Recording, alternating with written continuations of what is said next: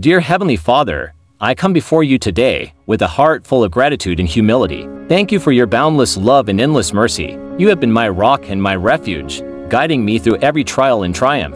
Lord, I confess that I have not always walked in your ways. I have stumbled and fallen, but your grace has lifted me up time and time again. I ask for your forgiveness for all my shortcomings and sins. Cleanse me, Lord, and renew my spirit.